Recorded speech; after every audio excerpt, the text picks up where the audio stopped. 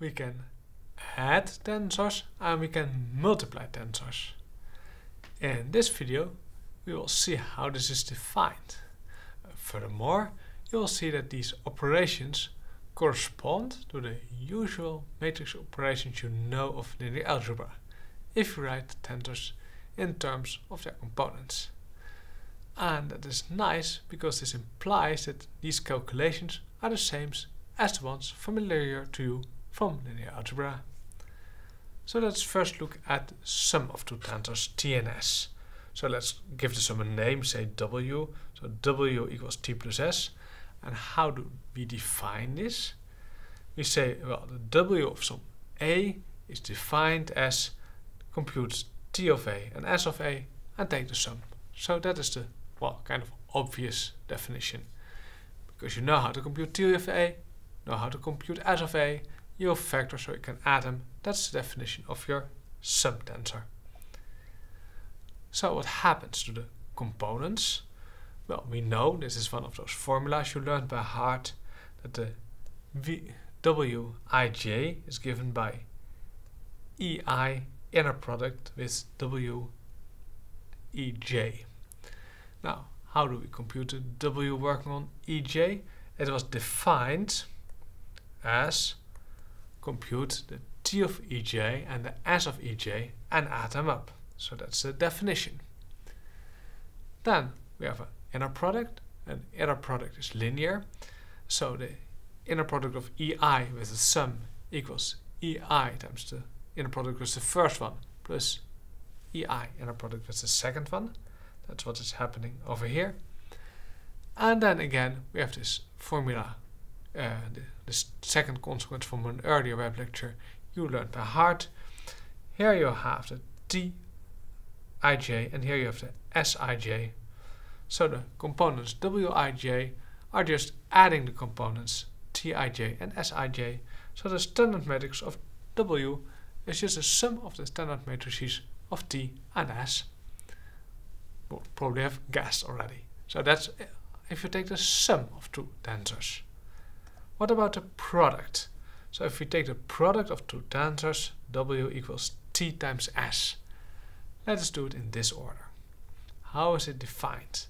Well, the W working on some A is T times S working on some A. And how do we define this? Well, we say compute first S times A. You can do that because S is just a tensor. And then the result, on the result we compute T of the result. So we compute S times A first and then the T of S times A for all A. That is how it is defined. Then again, same question. What about the components? Well, for the Wij, same formula again. Ei inner product Ts Ej, very useful formula. Use it all the time. And by definition, so we need the Ts working on Ej. For that we use this formula. Ts working on some A equals the T of the S working on this A. So this yields the T working on the S of Ej.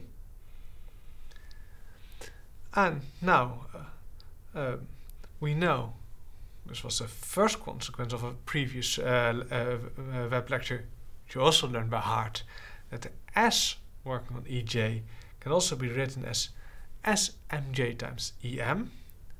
Now this Smj is just a number, depending on M and J, but it's just a number, so you can take it in front. So what is left is Smj and then the inner product Ei inner product Tem.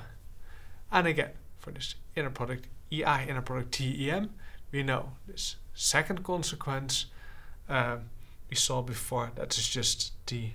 So the standard matrix Wij equals Smj Tim, or you usually put them the other way around. Wij equals Tim times Smj, and then you recognize that this is in fact a matrix product. The matrix of T times S, the matrix of W, is given by multiply matrix T times matrix S. Probably also as expected and similar to what you learned in linear algebra. So then a few concluding remarks. As you know, for matrices t times s is not the same as s times t, so that holds here as well. So tensor product is usually not commutative. Then if you have bigger products like v times t times s, how is that defined? Well, it works like compute t times s first. You have a new tensor, then v times t times s, or compute v times t first and then compute v times t times s. So that's how you do bigger products. You just split them into smaller ones. And finally, a notation remark. So we can define now t squared, t cubed, and so on, because we define t squared as t times t, and we can compute products, and we define t cubed as t times t, which is also fine. We can compute larger products as well. So this is how powers of tensors are defined.